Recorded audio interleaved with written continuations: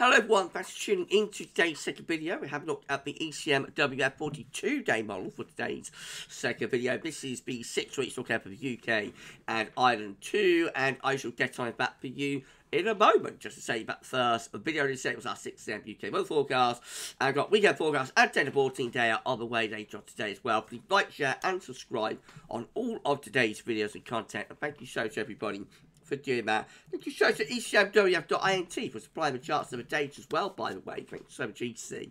Right, we'll start off with week 1 being sea level pressure anomaly, taking us from the 5th through to 12th of August. By the way, get to the middle of September with this update, 16th of September, but let's not get ahead of ourselves. Week 1 is the 5th to the 12th of August.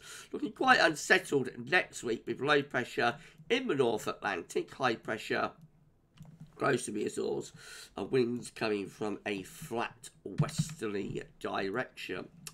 500 millibar high tonight from the Arctic and the North Pole view down, shown below average heights around Greenland, Iceland in the North Atlantic, above average heights of the Atlantic into West Europe, and again a flat westerly zonal flow is expected there.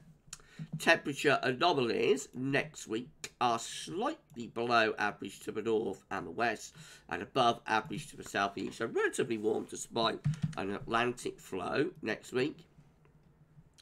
Precipitation looks wetter than average to the north of Scotland, drier than average to the west of Ireland. Most places getting near normal rainfall next week. Perhaps a bit drier than average southeastern corner. So straight away, right, week 2 will be the 12th to the 19th of August. So this one has some higher pressure to the west of the UK and Ireland now, with the trough moving towards the north and northeastern Europe. Go back to the wind into a cooler northwesterly. Let's have a look at the 500 millibar heights, see what they're doing. So again, we've got a ridge area of high pressure to the west and southwest, a trough area of low pressure to the north and the northeast of the UK and Ireland. And again, the wind flow and jet stream doing something a little bit like that. I think this might be a cooler week. Let's have a look.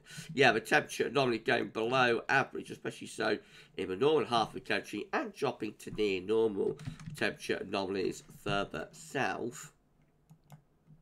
And precipitation-wise, it looks like that. So wetter than average in the north and the northeast, driving average to the southwest. Again, near normal rainfall for much of the UK. Anyway, Ireland coming out drier than normal though. Week 3 will be the 19th to the 26th of August. So this week just sees lower pressure covering much of Europe, actually. Looks a rather strange anomaly. 500 millibar heights look like that. So the high pressure is pulling further away from us over towards the western portion of the North Atlantic, with this trough of low pressure between Scotland and Norway. Looks like it would be quite mixed with that, and bring the wind in again from a western and northwesterly direction. The temperature normally remains a bit subdued, cooler than average just to our north and northwest, milder than average or warmer than average to our south and southwest, and again sort of average temperatures expected there. A little bit more unsettled as well. Rainfall anomalies are creeping up. We're week 3 now, so I suppose it's a slight weakening signal, but it does look as though there could be more in way of unsettled weather actually developing there across the north and west of Europe later on into August. Week 4 will be the 26th of August, 2nd of September.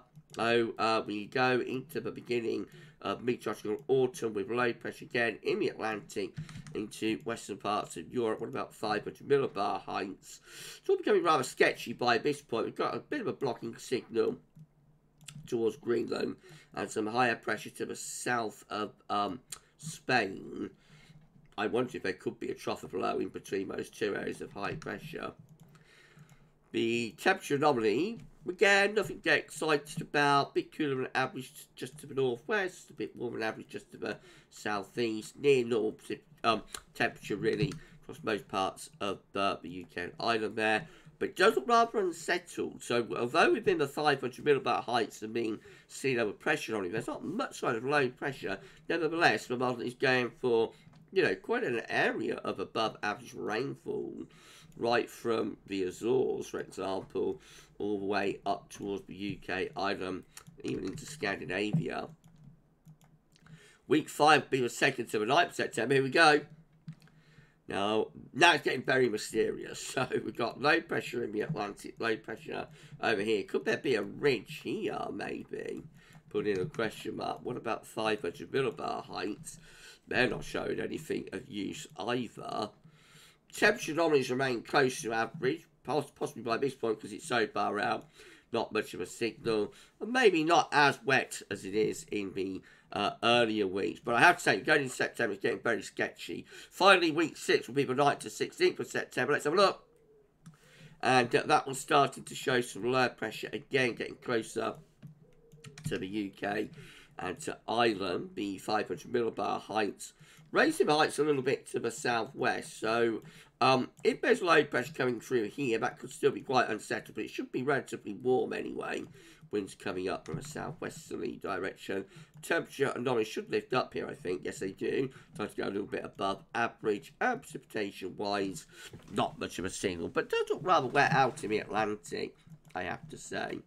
So, it's a very weak still when we get to September. I think we'll leave September alone for now. The rest of August and the rest of the meteorological summer looking very mixed, as we've had it through the, through the summer so far, really. So I'm sure there will be some drier, hotter days in there. These are weekly anomalies, so within that, we get a day or two that are deviating here and there. But overall, it looks a mixed bag for the remainder of meteorological summer 2024. We'll see. Remember, just a snapshot of what model is showing could look completely different. We're looking at it again next week on Tuesday for the Extended European Outlook, and next Saturday for the UK and Ireland focus video. We're going to be back later on with weekend forecast and your 10 to 14 dayer. Keep checking back to the channel for more. For this one, that's all for now, and thanks for watching.